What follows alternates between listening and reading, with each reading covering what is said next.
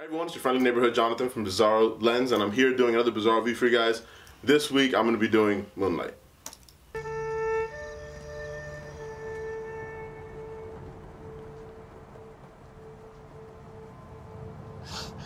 What you looking at me like that for?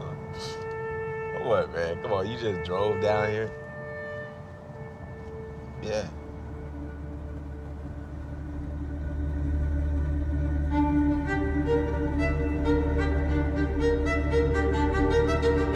Who is you, Sharon? So, this is a movie that came out very limitedly in December. It did come out here because we're from Miami and this movie was taking place here. I didn't get to catch it then. I caught it now that it's wide release in January and got to check it out with some of the guys, and I'm going to do a review on it. The other guys, if you haven't seen, did a review of Silence and Split. Check those out. But for Moonlight, this is really the first thing that the director Barry Jenkins has ever done that anyone's ever seen. He's actually from here, from the city of Miami, and obviously he made the movie here, so it feels authentic, which is a first positive.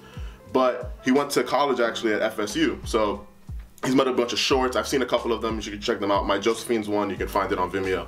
And the DP of that actually DP'd this, so it's a really cool story if you see it. This guy's been, working his ass off for a long time to finally get something, and he did. And so when you see this movie, first thing you see is that it was made for really cheap. There's really nobody you recognize in it other than Janelle Monáe and Mahershala Ali, I believe is how you say his name. He's Cottonmouth from Luke Cage, or also from House of Cards. I haven't seen that show, but I know he's in there. But he's in it, and he's obviously on all the trailers to kind of try to sell it. But he's not in the movie as much as you think. I'll put it that way. The real character study of the movie is with the kid, and that's where we start off with the positive. So, first of all, first positive is the acting of the children. I thought the kid acting for Chiron, who's the main character's name, who they call him Little, and he goes to different stages of life in this movie. So there's 3 different actors that play Chiron. There's a 9-year-old, 16-year-old, and then maybe 30 years old. They don't really say it later on, but all 3 of those actors kill it. It's a great narrative. It's another positive is how it's kind of edited and put together. It feels like such a small story, but it's bigger than that. Like, it has a lot of social commentary, and that's really cool. It talks a lot about things that happen in urban communities, such as being gay and in a community where that's not accepted. Things, different ideas like that. If you're not into that kind of thing, I can see you not enjoying this movie though. Another positive is the acting of the mom. I'm your only. No, you gon' listen. To who, Ma? Huh? To you? I can't remember her name, but it's Moneypenny from James Bond. That's Chiron's biological mother in the film.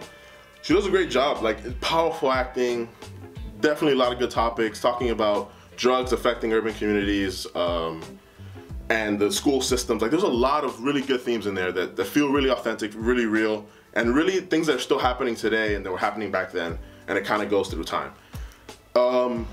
Negatives of this movie, I can't really say I have any.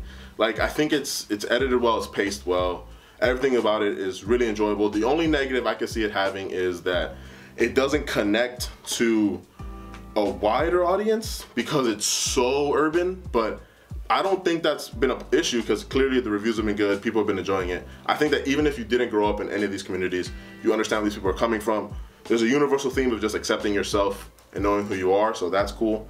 Another positive is the score of the film. It's scored well. Also the lighting. There's some scenes in here where it's just one particular that really comes to mind, where the mom, Chiron's mom, is yelling at him, and it's like slow motion and it's inaudible, and there's just red light coming on the side, and then the door closes and the light goes away. Like, it was just really lit well, it was shot well, cinematography was amazing. All in all, I really enjoyed the movie. You guys should check it out. It's one of the best films of the year, and I give it 10 fake gold teeth out of 10. So that's been it for the review. Let me know if you guys enjoyed it. Leave comments down below what you think of the movie. Go check out all our other reviews. They're on the channel. There's also a spoiler one for Assassin's Creed. You should check it out because it's fun. If it's not out yet, then click a little thing so you get a notification if it's out, because it's really funny. Or bitch at us. Yeah. Bitch at us in the comments. That's Jake behind the camera. He said he's your favorite, but he's not. I'm your favorite. That's not true. Peace.